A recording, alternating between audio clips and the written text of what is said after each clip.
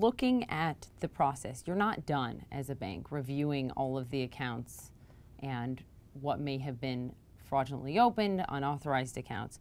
You're looking now back to 2009, but the board report found that some of this went back to 2002. Are you committed to expanding the investigation back to 2002?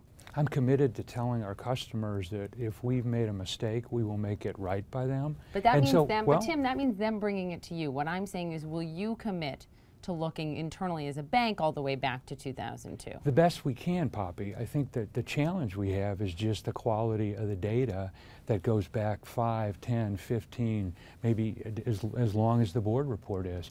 We've reached out to our customers and we've said, look, if you have an issue, come in and see us. That's why we reached out to 40 million in the fourth quarter, and then 3 million small businesses. So we're absolutely committed to do that. I hear that, and that's what your CFO said, you know, to American Banker in a recent interview. But aren't you then putting the onus on customers to figure this out and to come to you with it, rather than saying, all right, if we're going to truly get to the bottom of it, truly repair culture, we need to know every instance of what went wrong as far back as it went wrong. So we're going to do our best. I know the data may be, you know, not fully there, but we're going to do our best, and we are going to expand this investigation all the way back to 2002. So why not try to uncover every, you know, turn over every stone? We've done everything that we can to turn over every stone. You've talked about looking at every mistake we've ever made to change our culture. I think we need to move very, very quickly to make improvements in the culture, particularly within our retail bank. How do we do that? Again, we change the incentive plan. We talk about how we lead and manage people differently. We've got a new leadership team in there. We've got a new way that we manage risk, that we measure performance. All those things are helping to change the culture in our retail banking business. But you're not going to expand it past 2009 for now? Right now, what we're saying to our customers, if they have a concern about their account, they should come in and see us. The independent board report revealed the existence of an internal report at Wells Fargo prepared 12 years ago. And in a sense, it sort of eerily foretold what played out in the scandal. It was a report titled Gaming, and it warned that employees had a, quote, incentive to cheat based on, quote, a fear of losing their job. It recommended at that time, 2004, potentially eliminating these sales goals and sales things that were unrealistic to achieve all the way back then.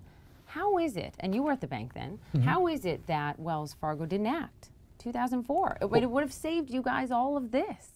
I don't know the answer to that because I wasn't in that part of the bank then. I was in our wholesale banking group.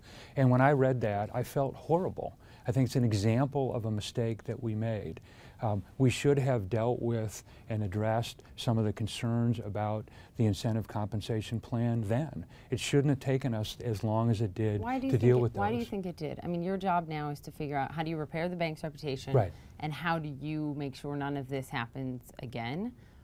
I mean, what's the lesson learned from that? To see a report like this in 2004 that goes to a lot of upper management and no one does anything. The lessons are the following. The first is that we've got to encourage our team that if they see an issue or a concern, they should raise their hand. We're encouraging them to do that. We've got to create a culture within the company and continue to improve our culture that rewards people for doing the right things for our customers, for raising concerns. And then when we see those concerns, we need to deal with them more quickly. Those are examples of mistakes that we made.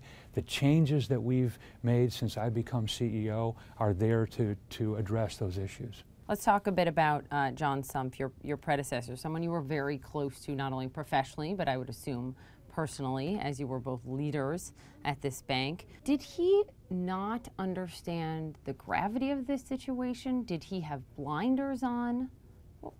What happened on his part, do you think?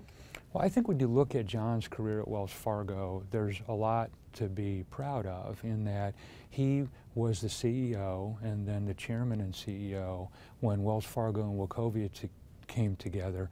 which wasn't arguably, it was the most successful combination in financial services history.